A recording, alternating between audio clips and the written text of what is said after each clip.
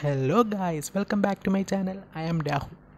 So today I am going to share a mini project railway reservation system purely in Java and MySQL.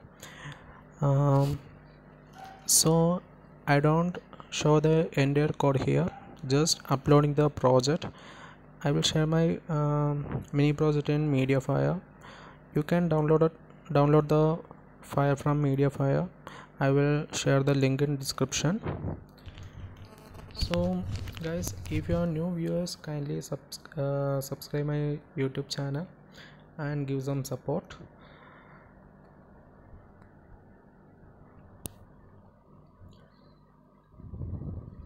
For this we need two files, two softwares, that is one xampp. You can download any from this.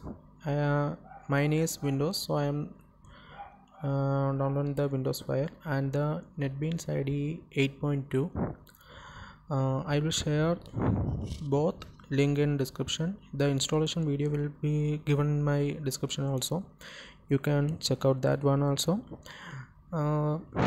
So after that, downloading the zip file, the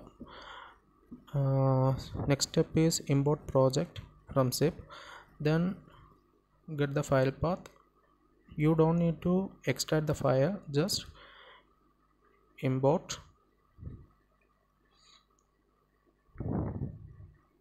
So this is the project. Now just we have to run that.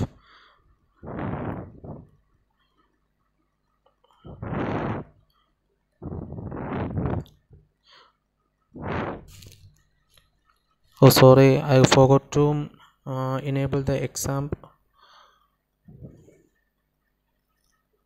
So open xampp and start the Apache and MySQL and go to the MySQL admin.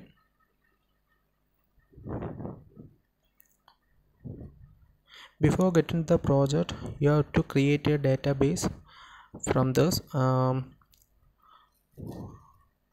and you have to give the same name as like this, railway underscore reservation underscore system as the database name.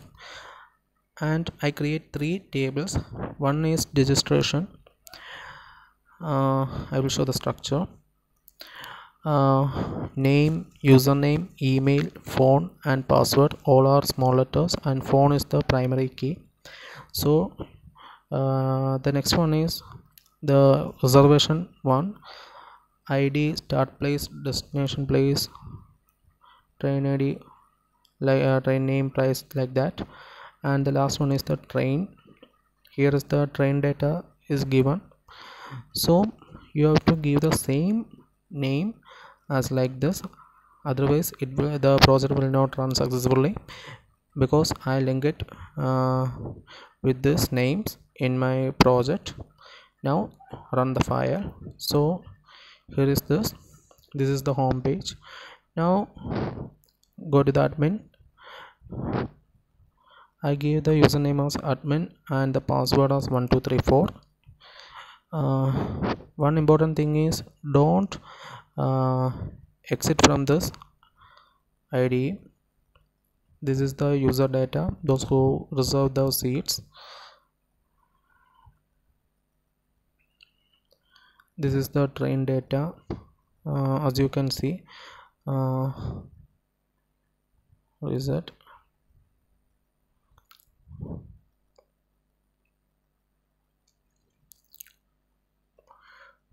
If you want to add more new train data, you can give like this. Train name as like express, and any place you can give Mumbai, and destination place as Kolkata.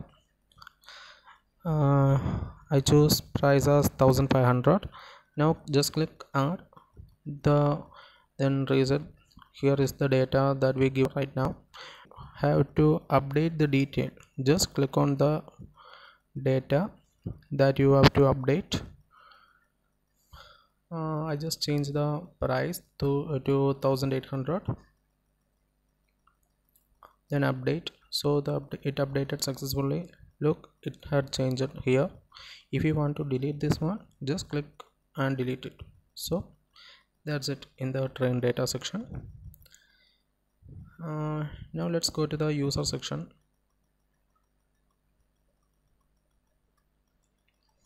I already created a username and password. I will show the sign up part later. So just click submit, and here is the reservation path.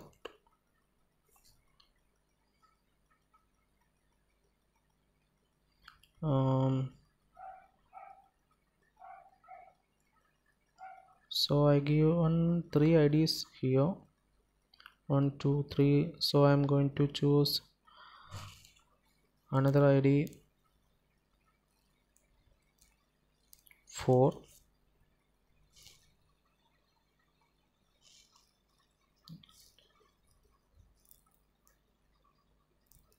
Then choosing the place, just click search. The other details will be given.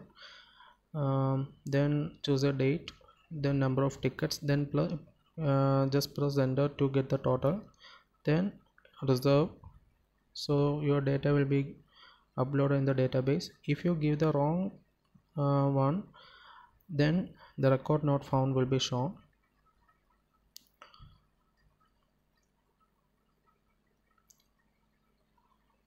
So next one is the sign up section.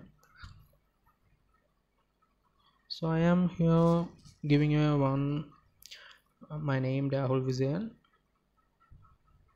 then username Rahul at 001,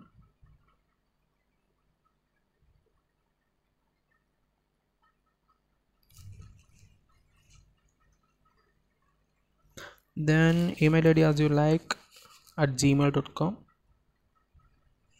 then phone number a 10-digit number, and password is also like you have to give.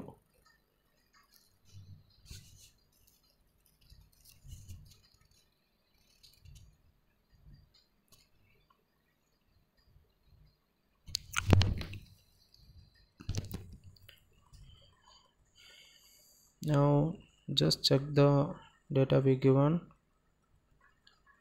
So here is the new registration name and password we have given.